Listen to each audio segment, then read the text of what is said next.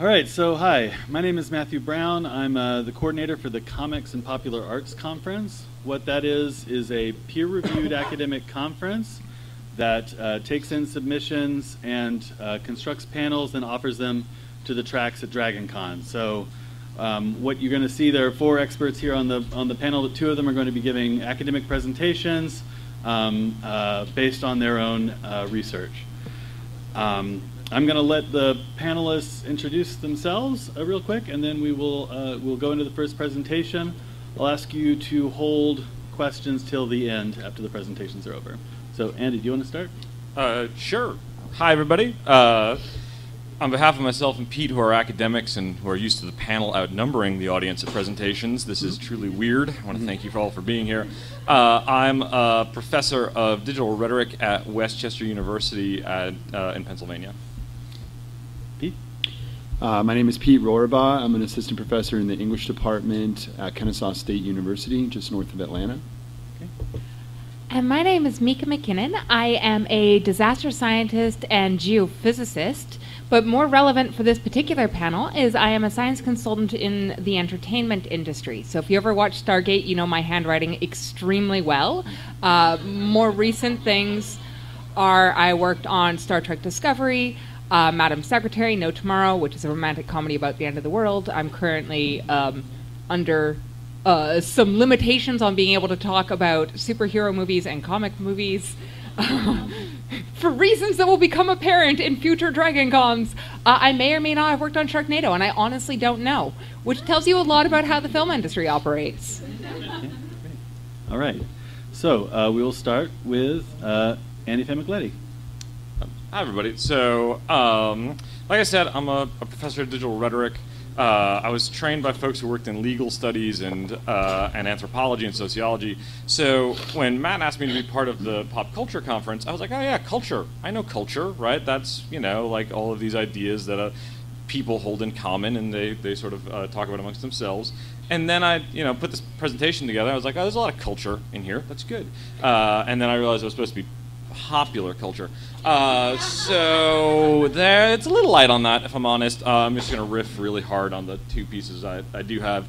If you know Cory Doctorow, don't rat me out to him. Okay, so I want to talk about basically this. I want to unpack, sort of explore an idea that I think occurs in the open and free culture movements and the larger kind of open internet movement of the early 2000s, right, a long time ago now. And it's mostly this idea that that sort of holds that if we can just connect human minds to the distributed open technology that is the internet, then we will almost automatically create a form of abundance, right? A form of sort of creativity, which will then in itself relieve some of the forms of scarcity, right? Of material limitation that have traditionally led to control, right? Various forms of unfreedom, right? There's a sort of thesis running through some of these thinkers that holds that, okay, if, right, scarcity, especially property-based scarcity, but also, right, sort of government, if those controls are there to manage scarcity, then if we can get rid of the scarcity, we get rid of the control, everybody gets more free.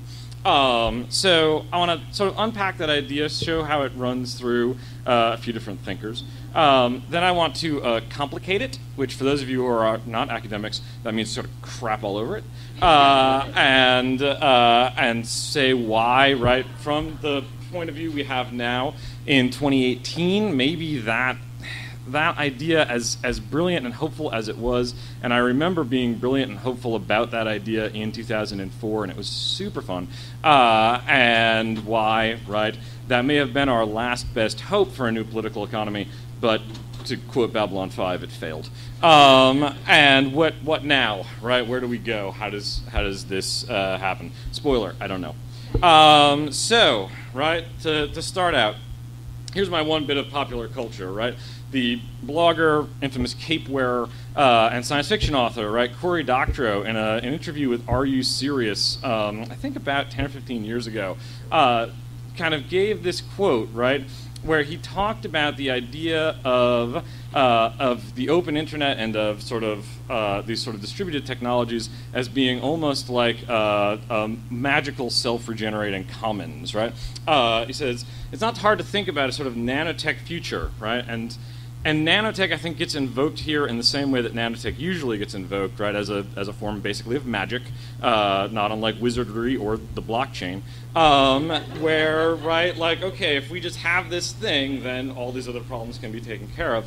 Nanotech future where virtually all objects are available on demand. In that kind of world, both the traditional Marxist and the traditional Keynesian analysis don't make a lot of sense, right? So we're saying, okay, if we have all this stuff, right, that's just generated by assemblers or by Stargate's replicators. I know those were bad guys, but like imagine they were good guys. Or Charlie Strauss's cornucopia machines from Singularity Sky.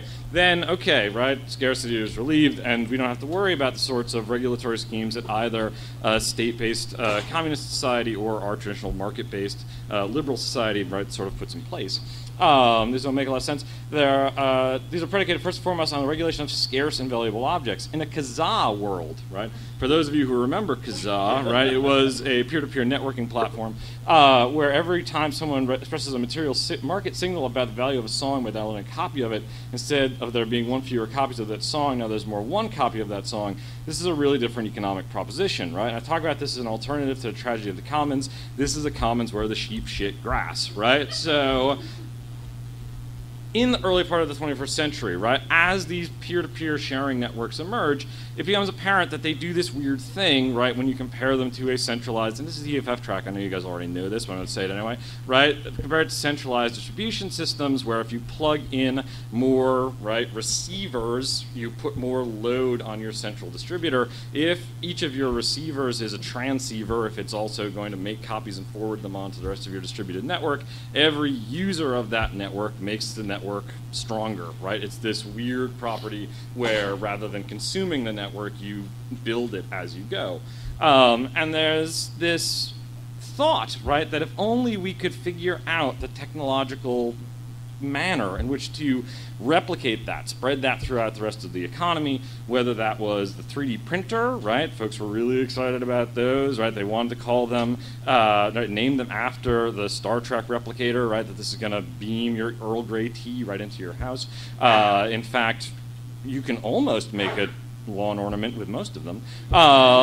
And so, right, there's this desire, right, to create this automatic, this technologically determinist abundance, because if you can do that, then things like property, which is a drag, and things like bureaucracy, which is a drag, right, we can start to pull those things back. And I think that unleashes some really creative, really interesting ideas about anti-property or non-property that I'm certainly not interested in saying were no good or shouldn't have been thought about, but maybe we're a little bit over-enthusiastic about what they might do. Another thinker of the moment, right? Richard Stallman, who also needs no introduction, right? Who was the founder of the Free Software Foundation, who worked on the first open software license, right, the GNU GPL, kind of made the connection between sort of scarcity and control and property in this little analogy from one of his essays, right, where he says, consider a space station where air must be manufactured at great cost. Charging each breather, right, per liter of air may be fair, and he's sort of, this is his analogy to, right, like charging people by the song or charging people by the copy of software, right, if they're sort of equivalent of charging you by the liter of air. It may be fair, but wearing the metered gas masks all day and all night is intolerable, even if everyone can afford to pay the air bill, and the TV cameras everywhere to see that you never take the mask off are outrageous, right? So he's saying, okay, if we want to create scarcity in this world of what ought to be natural abundance, we have to put into place these, right, DRM systems, these sort of technological locks that are, right, or even more advanced systems of surveillance and control, and that, right, that ought to dissuade us from doing this, even if it were a fair price. Of course, what's interesting here, right, is that Stallman, at least in this essay, kind of throws off the idea of sort of a per head charge for creative and cultural kind of activity. It's better to support the air plant with a head tax and chuck the masks, right? That would be equivalent of the idea that was floated repeatedly in the early part of the last decade of trying to assign some sort of tax on electronic devices, right? You buy a computer, you pay a small tax, that tax goes into a kitty somewhere, and everybody who writes music gets money out of that kitty based on, right, that tax. The same way the BBC, right, taxes televisions, radios, things like that in the United Kingdom, puts that fund back into content creation. Of course, that never happened, and one of the reasons that it never happened was there was an emerging idea at about the same time that said you actually didn't need that to happen because the means for creating all that stuff maybe didn't have to be paid for. Clay Shirky, who wrote the sort of famous kind of very early take on organizing without organizations, Here Comes Everybody, says in his really sort of fun and provocative, but kind of maybe wrong, sort of piece, Gin, Television, and the Cognitive Surplus, right? He recounts this event where he was talking with a TV producer. He's talking to her about sort of this emerging economy of people doing stuff on the internet. And she says he says she hears the story, right? She shook her head and she says, where do people find the time, right? That was her question, and I just kind of stopped and I said, right, very indignant here, no one who works in TV gets to ask that question. You know where the time comes from. It comes from the cognitive surplus you've been masking for the past 50 years, right? So Shirky kind of puts out this idea that television is, and popular culture in a consume-only, a read-only mode, as it were, is this kind of cognitive heat sink. It's taking all of this human mental energy and it's just using it up, watching Gilligan try to escape the island over and over and over again. That's Shirky's analogy, not mine. He's a pretty funny guy. And right, he does this back-of-the-envelope calculation. He says, well, if we took like 1% of all the time that people spend watching television and we, devote it instead to making peer-to-peer projects, he works out, I can't remember what his back-of-the-envelope calculation was, like 10 Wikipedias a year, right, 1,000 Wikipedias a year, right? He uses Wikipedia as his sort of unit of measure, right? How many hours it takes to write a Wikipedia, at least in the state Wikipedia was in 2004, and you could just do that over and over and over again. Of course, in the intervening 14 years, oh, I'm so old, there have not been any further Wikipedias. There's just Wikipedia.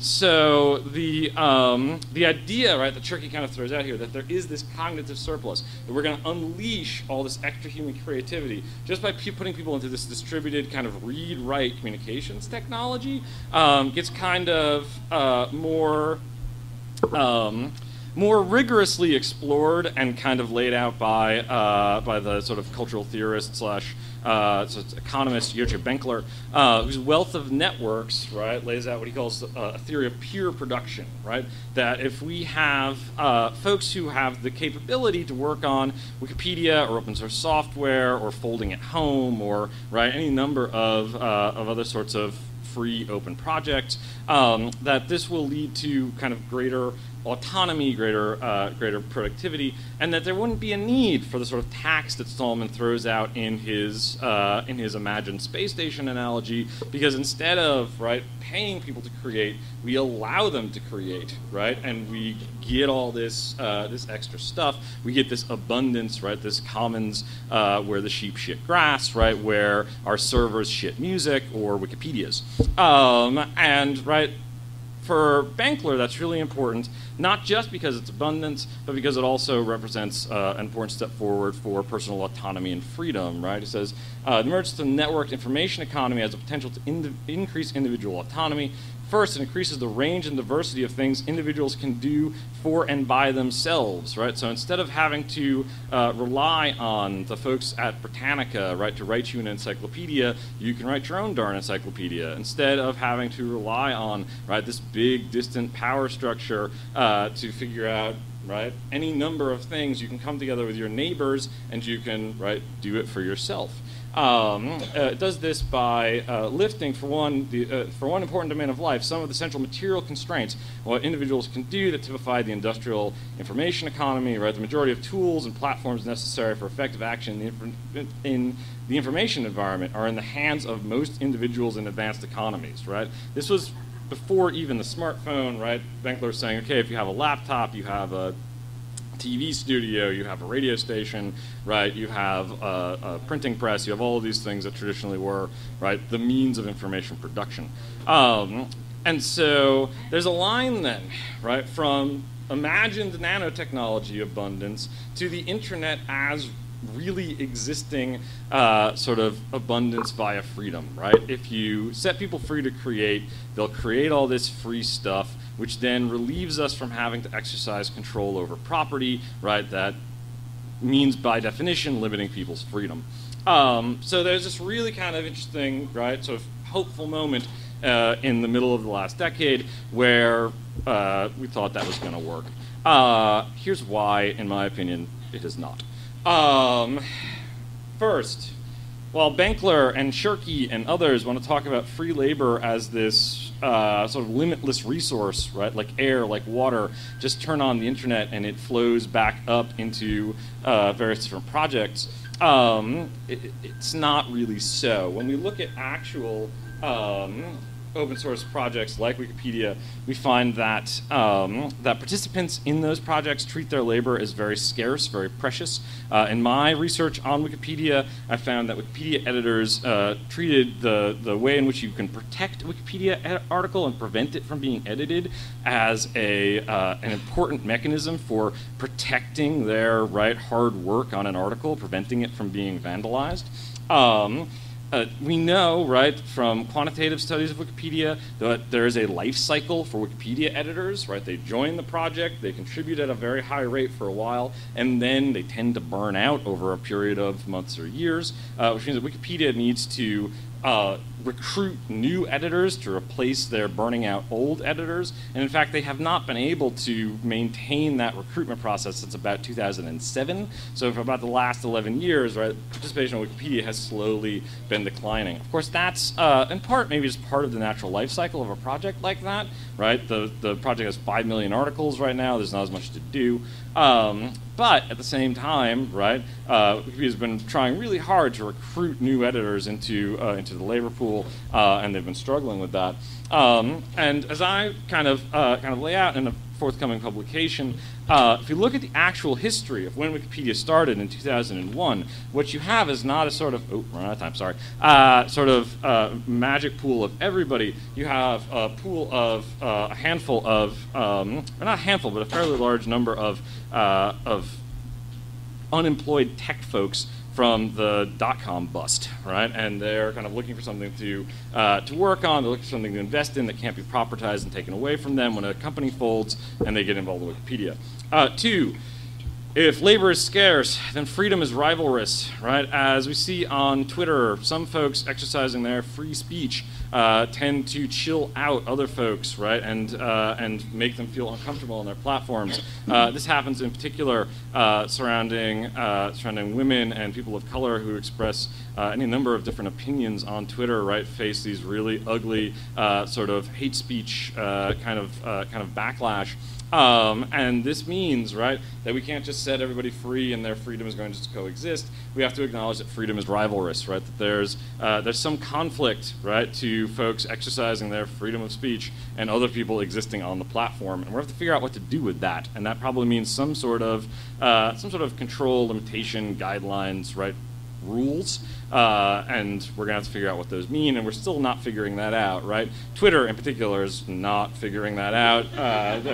I don't know if you see that joke there, right? They were decided to announce a faster way to report abuse. Download this image and email it to yourself, right? And just email yourself that we reviewed these complaints and there's nothing we can do, image. And then finally, I'm almost done, I promise. Some coordination may require control, right? We don't like control. We want to set people free to do their own stuff. But Zeynep Tufekci in particular has found in her Twitter and tear gas that one of the things that can happen when you have these broad distributed movements is they can get going really quickly, but they can't change direction. They can't change tactics. They can't switch up what they're doing in response to opposition because there's no central point of control to be like, hey, you guys with the drum circle, stop, you're ruining Occupy. And so, right, this sort of central, right, coordination point is, while it upset people and it has real limitations, without it, there seem to be some things that these movements struggle to do. Zeynep Tufekci says that way better than me. Get Twitter and tear gas, it's awesome, just read it. And, right, so now as I like to tell my students, like my students tend to join my classes and they're like, you're an expert, you know what to do. I'm like, no, I'm here to tell you that no experts know what to do. Like, we're screwed, figure this out. And so that's kind of my big takeaway. Like, we've got these complications, we don't know what to do with them yet. But my 3 brief thoughts were we're going to have to think less about freedom and probably more about justice. That's a hard conversation to have. We may have to embrace the boring. Right, so many folks wanted to only do interesting things, and they didn't want to wait in line in the DMV or have rules or like kind of go to committee meetings. It's probably gonna have to be a lot of those, and be prepared to feel uncomfortable. Right, if freedom is rivalrous, those of us, especially with privilege, may have to feel a little less comfortable, a little less free, in order for us to have a more just environment. So, thank you, and I'm sorry for going over time.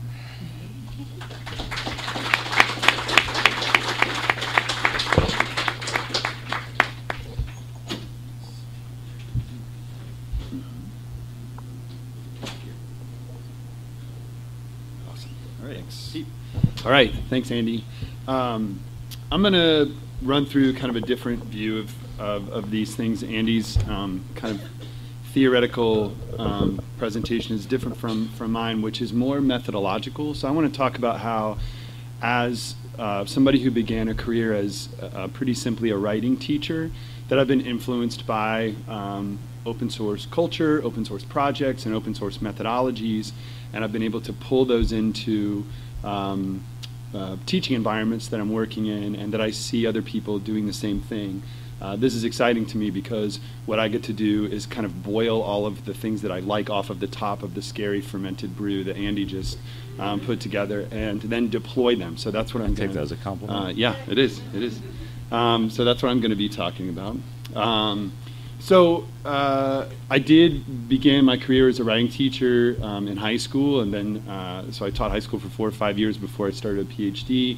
And round about the time that I finished my PhD, I kind of pivoted away from a bunch of traditional writing that I was doing on late 20th century American novels and just started studying the internet. I'm really curious about the kinds of practices that the internet, distributed communities build together, and how kind of protocols are groups of people build protocols, and the human side of the web more than the technical side.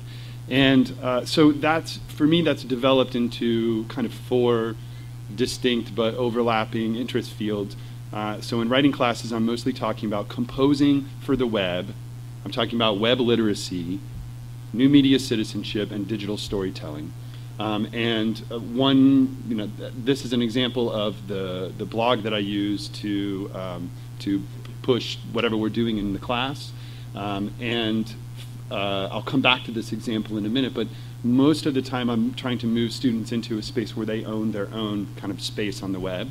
So talking about self-hosted domains and people kind of owning their own place rather than using the resources that the university is giving them, or Facebook, or whatever. I want them to kind of carve out their own territory and operate and publish and write from that space.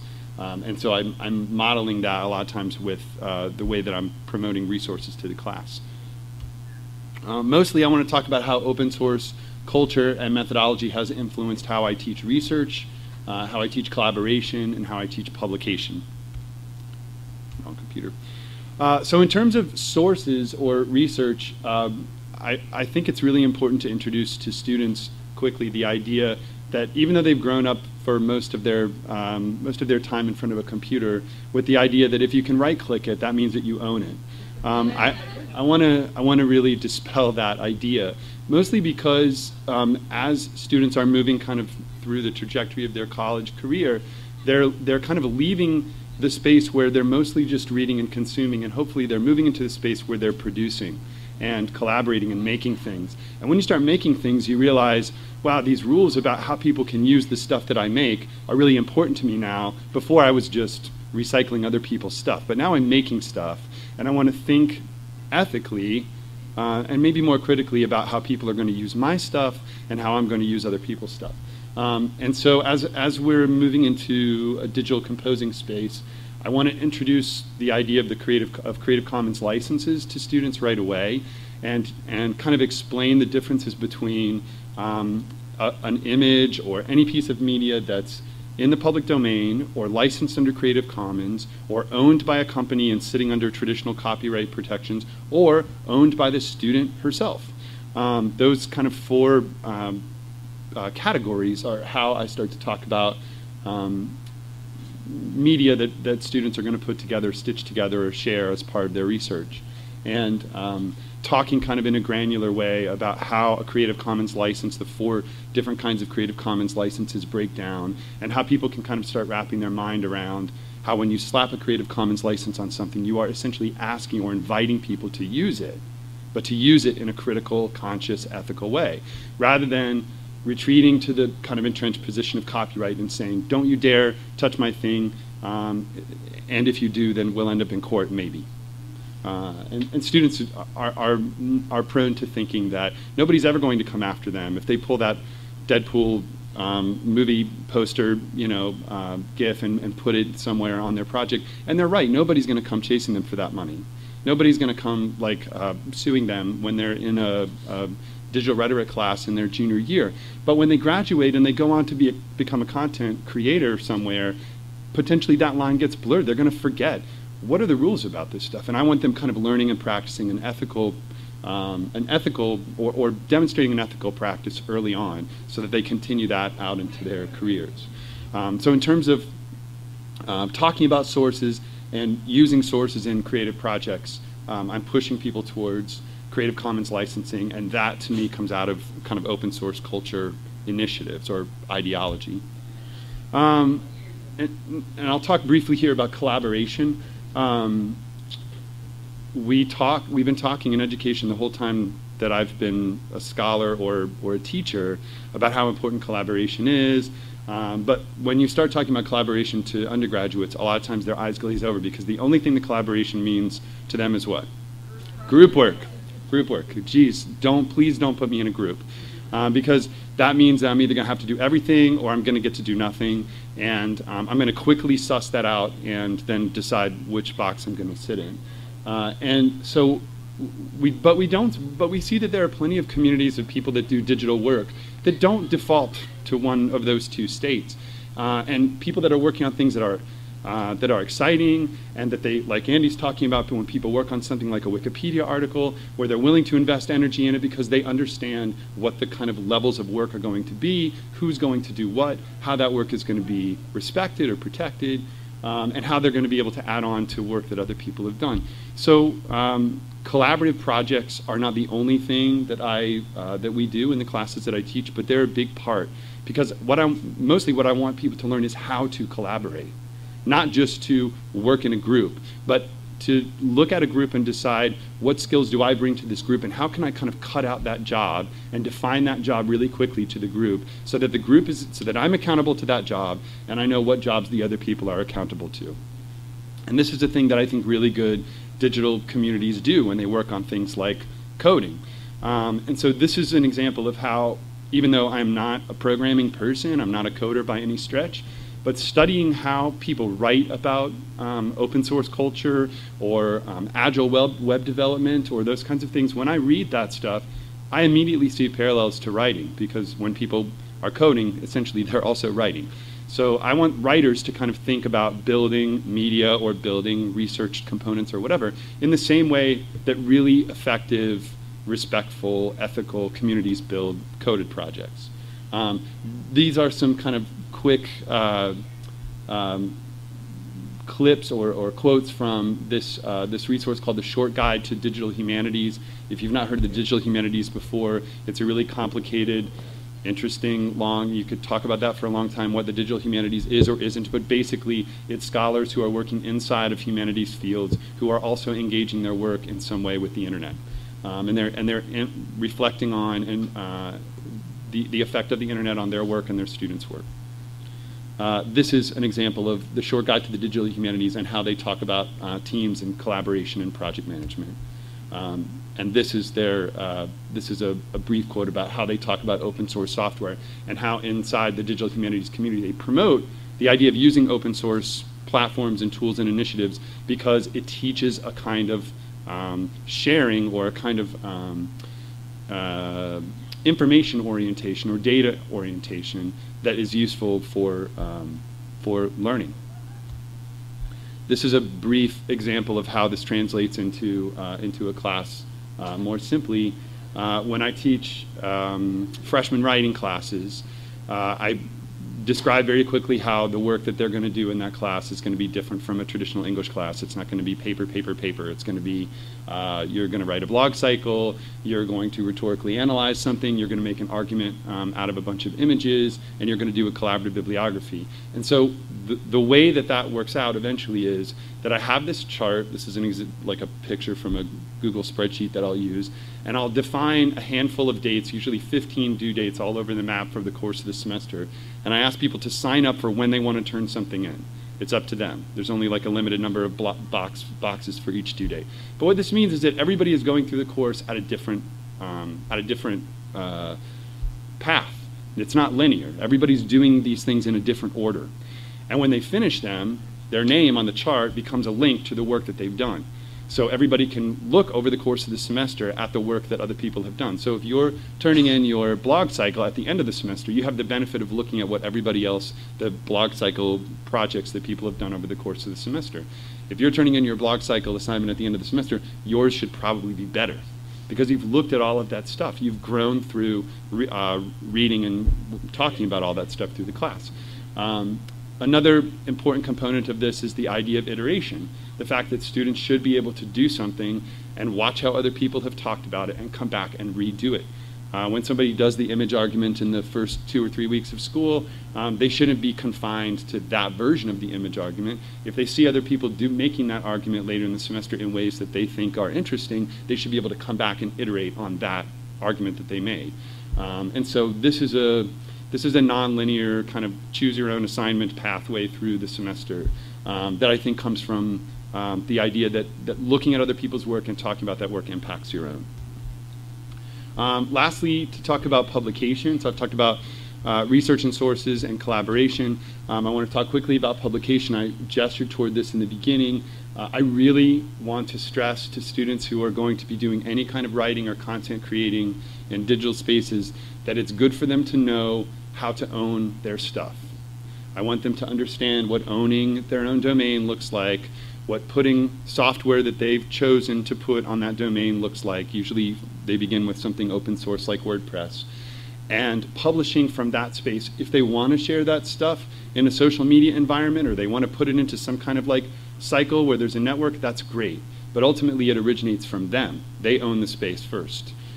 So that I'm trying to move people away from the idea that if you're going to do a blog assignment, you should think really, critically about how the first thing that you do is open up a WordPress.com page, you're essentially saying, I'm getting ready to write a web page over and over and over that WordPress.com can put advertisements on.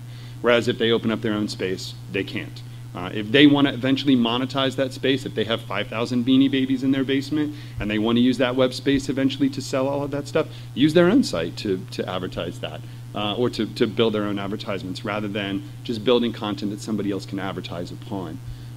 This is the homepage of Reclaim Hosting, which is a web hosting service that run by some friends and colleagues that we have that began their career at University of Mary Washington. Now they've kind of left that academic environment. They're just running Reclaim. But this is a space where this is a company that sells web hosting and name domain registration mostly to students and teachers who are going to use them in classroom environments. But it's open to anyone to use. It's super cheap.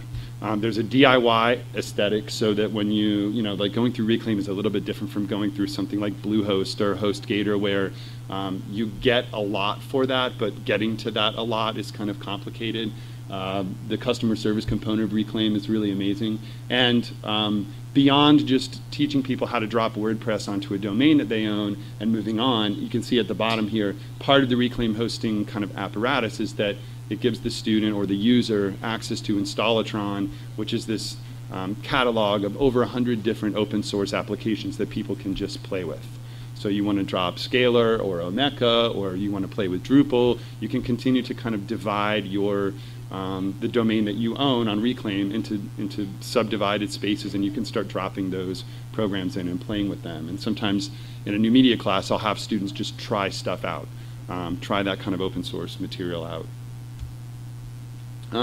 These are some of the places where I grab. So the Creative Commons image comes from Creative Commons. The Reclaim Hosting image comes from Reclaim Hosting. The Short Guide to Digital Humanities is written by those authors. I'd be glad to share that with anyone, although you can be glad to search it on the web and find it.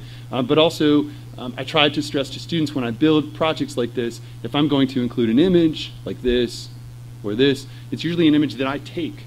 So I want students thinking about like how the lives that they're doing where they walk around and take pictures and find things interesting can be kind of wedded together with their idea of what they want to study, and the idea that this picture that I took while I was in Poland at a museum 3 years ago has nothing necessarily to do with open methodologies, but when I go looking through my pictures and I want to talk about something that's open and curious and weird and kind of building in strange ways, this picture just speaks to me. It's easy for me. I have no ethical qualms about using my own picture to do that, rather than try and grab somebody else's picture, which is maybe design perfect, but not owned by the student.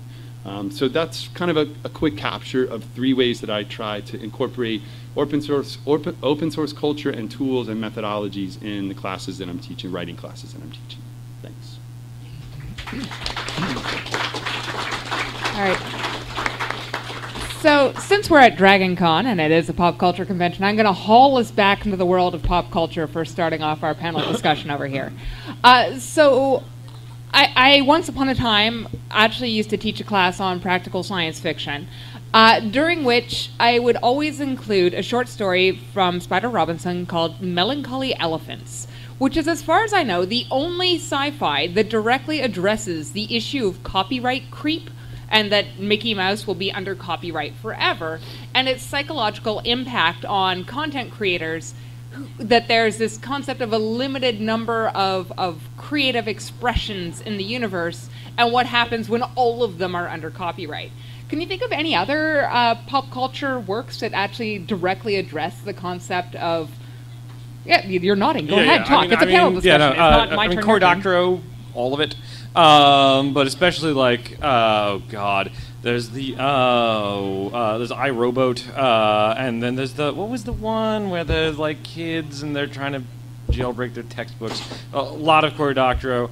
Charlie Stross, I think, frequently kind of gets into some of that intellectual property stuff, especially like Celerando, right? So we actually have to explain what these things are as we're going through, because not everybody has read everything. Charlie Stross's Accelerando is basically this fun little novel where AI eats the solar system, and one of the plot lines early on, it's like in these like phases as time goes by and robots eat the solar system more and more, and in the early phases it's like the protagonist against the RIAA, like is part of his big kind of dramatic tension there. Yeah, I mean, I think especially in the previous decade, right, 2000, 2010, there's a lot of interest in copyright and intellectual property as a conceit for science fiction authors. Who else? I'm actually kind of thinking that, so the early Hackers movies, like literally like Hackers and Sneakers and all of that, they'd get into this whole concept of the Hackers Manifesto of information wants to be free, my only crime is curiosity. you'd end up with all of these plot points that would end up of like, hack the planet and release information into the world. There's giant conspiracies to keep it trapped.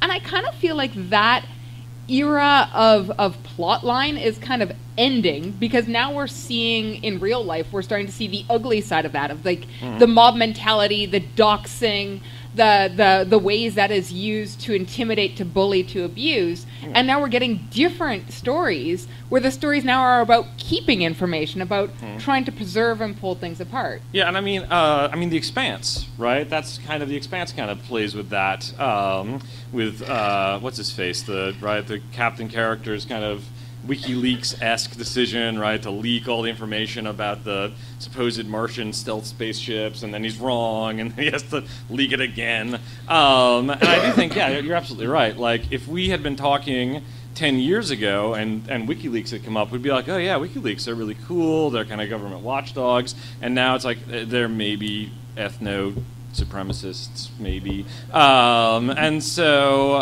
yeah, I think you're absolutely right. Like, the kind of the mood around these things has changed, and also it's sort of like, remember when the worst thing we had to worry about was copyright? That was great. So and I'm Canadian, so we of course have been like on the U.S. watch list for being some of the biggest copyright infringers on the planet. Because we're like, hey, cool, it's fine, it's totally legal to download anything you want as long as you don't upload it. So we just pay a tax on like all our storage media instead. Another shift I've seen is like the original open internet concept was a lot about that everything has equal platform, that there's no differentiation between what is true and what is false. Like, that was part of the point.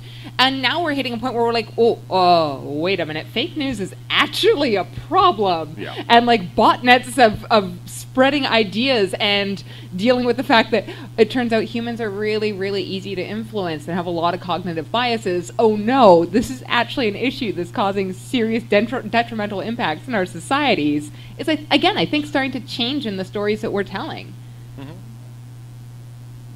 I'm just trying to give openings here to get into pop culture. You're allowed to say things. I don't need to monologue. I'd like... What do you do about it? That's the question. Well, yeah, and that's like... So, the thing I didn't say in my earlier hats is that when I went to grad school, I was in the geosciences department doing disasters. And you're like, cool, Earth, rocks, that has nothing to do with culture. Except where we were physically next door to the psychology department. And if you know anything about grad students, you know that free food has a very strong gravitational pull. And the lab that was closest to mine, fluid dynamics and doom, was cognition and culture, specifically how does culture propagate. So, did not technically study this, just spent a lot of free lunches with the people who did. And was occasionally one of their research victims, or helped put together their little videos where you're trying to influence small children. It's not evil. Just teaching them useless words.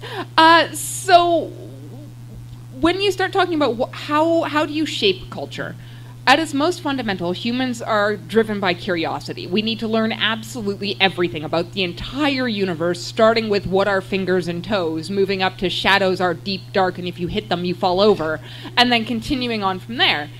But we've developed a hack around this, which is we don't need to learn everything. Instead, we tell stories to each other in order to learn things. And humans aren't unique in this. Like, crows will teach each other stories. The toothed whales tell each other stories. Quite a few of the primate species tell stories. So there are other species that have culture to some extent or another.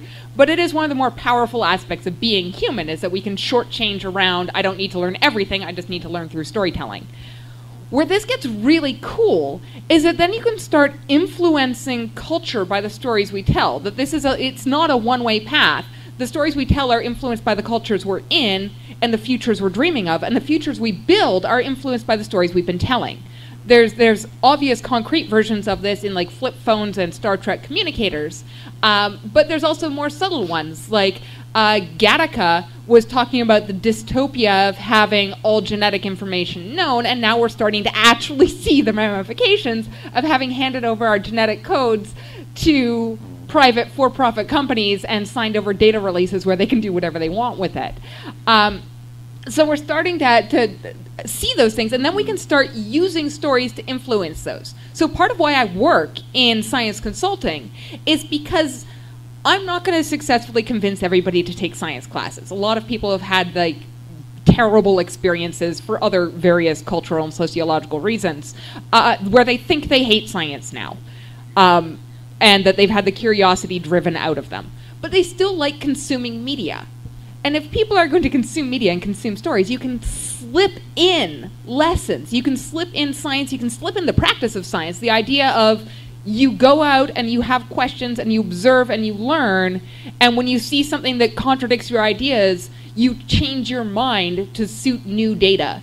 Is like, that's fundamentally the practice of science. And that's also a thing we see in a lot of characters in their like big story arc, is they think a thing and then they discover they're wrong and they change and do something different. Like, that's a classic story arc going on. Yeah.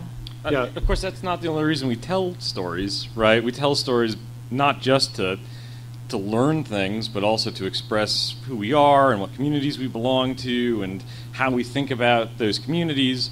And the tricky thing about that is that when people read stories, right, they don't just decipher a message that was sent to them by the storyteller, right? They make up their own message, right, as they read.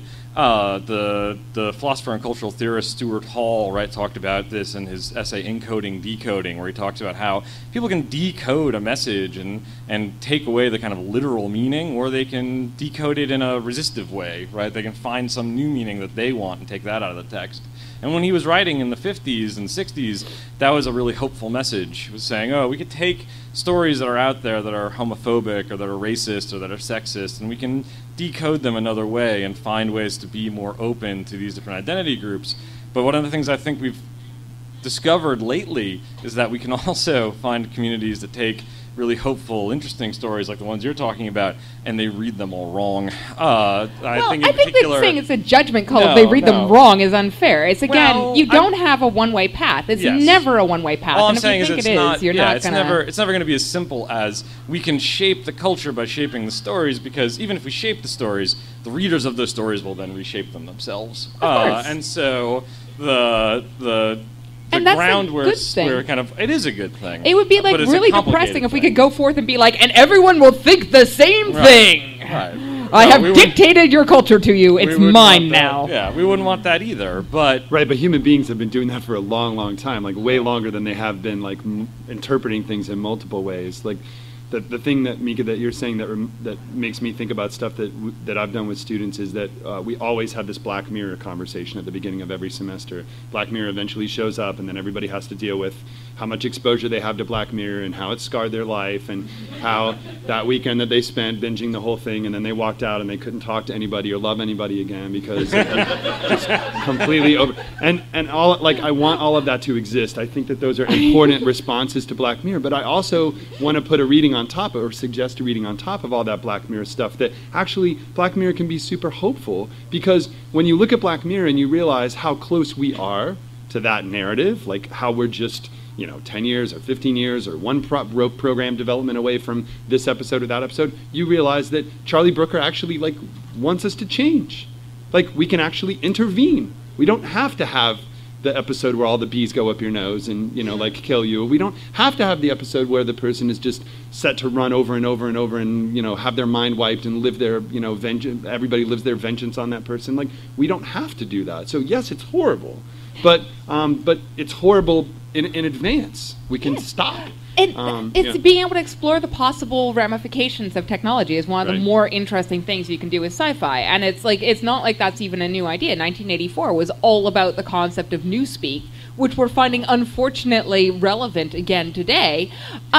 But it's a way of starting to explore some of these ideas and work at them and go, do we want to build this future or do we want to build another future? And then try and come to some vague consensus of how we want to do things, or at least start building up familiarity so when it happens, we know how to react to it.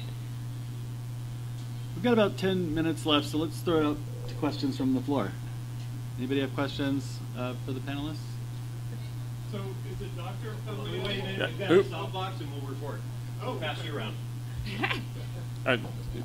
Technically, yes. Do I talk into the button? Okay. Wow, I've never seen this before. So, yeah, your point about freedom essentially being a limited resource, if I understood you correctly, you know, I really take to heart because I have conversations with people about rights and freedoms. And, you know, we talk a lot in this country about rights. We never seem to talk enough about responsibility. Responsibility to each other, responsibility to ourselves even. And, you know, the internet being a fertile breeding ground for libertarian points of view, I wonder if you run into any friction, any pushback when you make suggestions like that. Yes. So the phrase that we haven't yet hit on is the concept of when you're accustomed to privilege, equality feels like oppression. Yeah. So that's like the full key phrase to work from. Also, I'd say just from a campus point of view, if you go and listen to this American Life story that ran in the last month or two about my effing First Amendment or something like that, you get a real baptism into how this kind of stuff is happening on college campuses, where at least where Andy and I are like seeing it. So as a woman who works in science in public, I have a slightly unique perspective on this in that I have not gone a single day without a rape or a death threat for multiple years. My archive, my hate archive is in the thousands. I'd like to offer a pro tip for anyone who is worried about these types of things, and that's to check out the Crash Override Network. It is a really beautiful one-stop shop, one-stop to go through guides, a little like lockdown app. It teaches you stuff to do in advance. It teaches you stuff when you're getting swarmed. And it does it in a way that you don't need to have a lot of technological background to start with. If the name sounds familiar, it's because Crash Override Network is named after part of the Hackers movie. So it's another little chunk of this concept of pop culture influencing the actual society we end up in.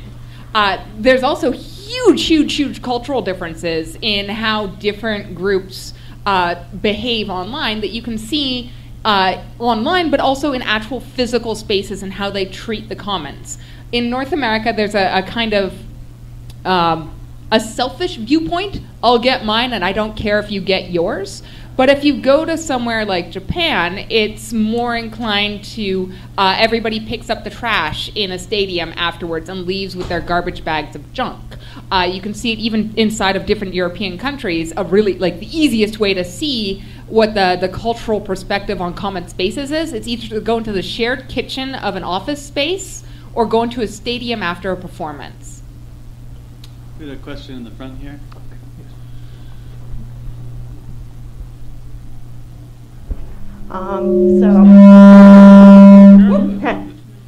It's attacking you. So some of the ideas for, is it on?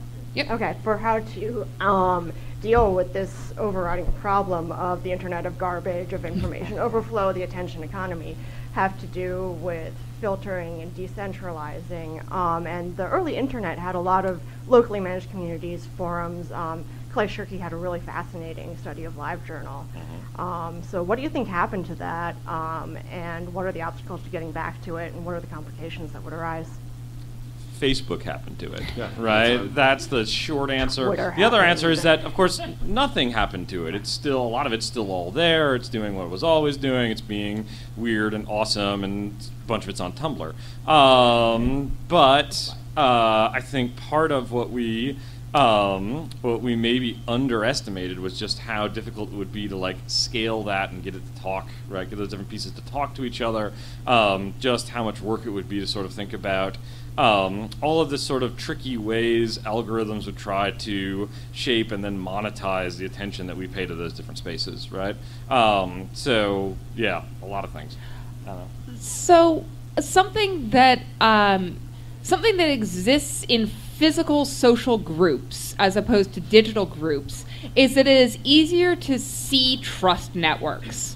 So it's something of, I went to school with you, I saw how you did your homework, and I trust you to be now competent in your particular field, and when now I encounter something about this field, I go and I ask you about it.